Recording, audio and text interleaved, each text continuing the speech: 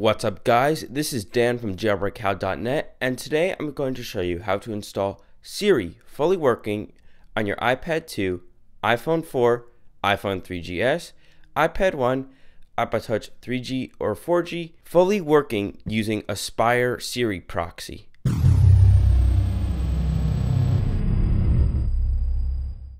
So I'm sure all of you have heard of the Cydia tweak Spire, which is used to install Siri on your iOS device. However, Spire is just Siri itself. It requires a special Siri proxy in order for it to actually have fully working Siri on your device. Now, it has been long awaited for a fully working proxy, but today I finally have one to show you guys.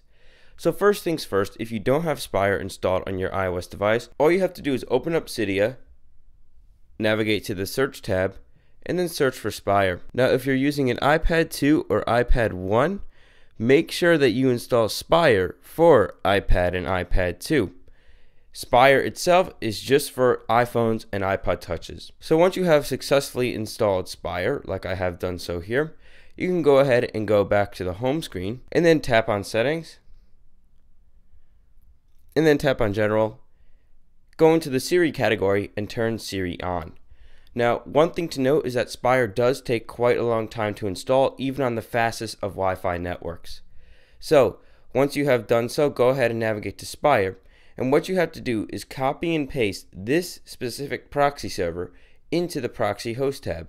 I will paste this link into the video description for your convenience. Once you have done so, then you have to go into Safari, just like so, and then you will have to navigate to this link right here. This link will also be pasted in the video description as well. Go ahead and press go, and you'll see you'll have a download.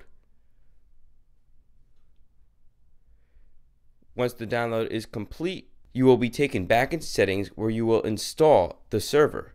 Go ahead and tap on install, and then install now. Type in your passcode, and then tap done. Once that is complete, you will see you will have fully working Siri on your device. So let's go ahead and test it out. Hello. Hi there. What's going on, Siri?